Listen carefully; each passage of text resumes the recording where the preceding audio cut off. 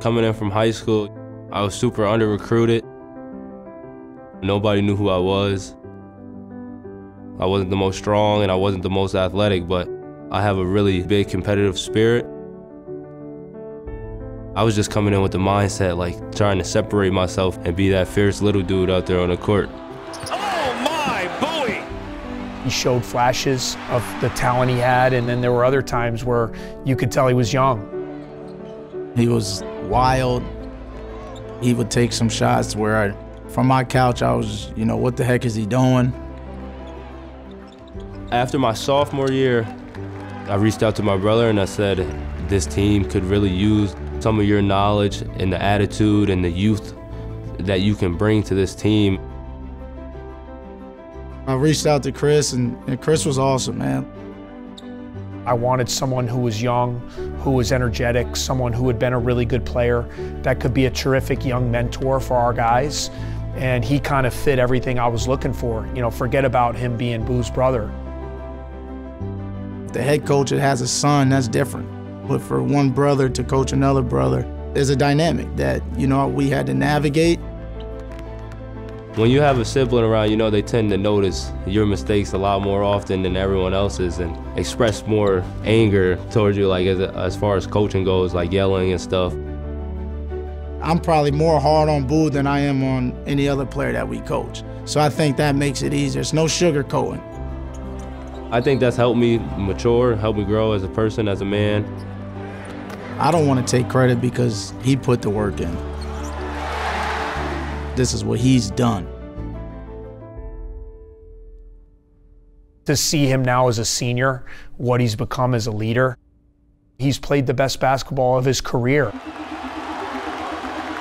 How about a 1 second difference? Game and shot clock. Buie's got to either win us the game or we do go to overtime. The poise and the confidence that I remember just looking at him before he even started to make the play.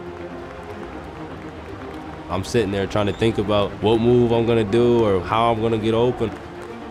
The clock got down to about 10 and I couldn't think of anything. So I was just like, all right, I gotta go. Buie, looking, working, driving inside.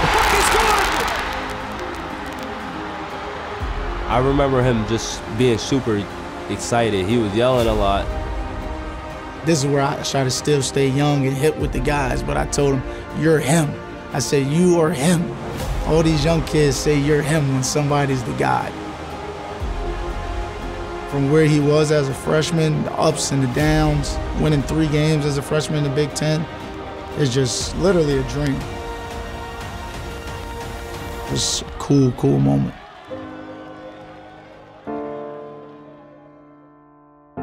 I've been a part of a lot of losing in my journey here. The improbable season has taken an impossible turn. Northwestern has beat number 1. We make it history! That was the first time the court has ever been stormed in my 4 years here. I left the bench and ran up to my wife. I see my kids wanting sleep. And then I finally run back down to the court and celebrate with everyone else and see Buie. And I'm probably getting a little emotional.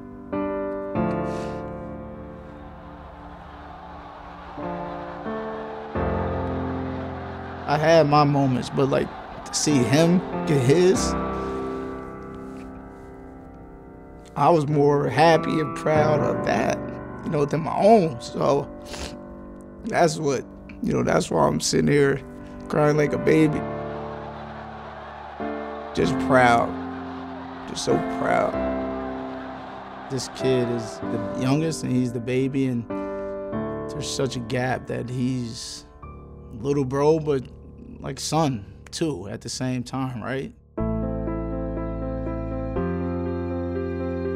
I don't want this to be just about me and him, but that dynamic is there. Everything that we've been through, him growing up watching me play. My senior night, I'm bawling, crying in my mom's arms. I'm sad. I knew it. He's just there chewing his gum, happy as could be, little as heck. I think I was like 10. I was wearing a white polo. I had a mohawk, and I was dribbling the ball, waiting to be called on the court. I remember taking a big picture at the center circle. I was just sitting there thinking like, man, I can't wait for this to be me one day. Like, his time's over now, so now it's about to be my turn. He grew up a Penn State fan. He watched his big brother play. Now his senior night is against them. He ain't cry on mine, but I'm gonna cry on his. I'm excited. I'm gonna have a lot of family here, seeing me perform at the college level for the first time for many of them. It's gonna be awesome. Thinking about this being my last game in Welsh is crazy because it feels like yesterday that I was just a freshman walking into this place. You won't ever realize how much you love being there until you're gone, and how basketball and college days are the best days that you're gonna have in your life.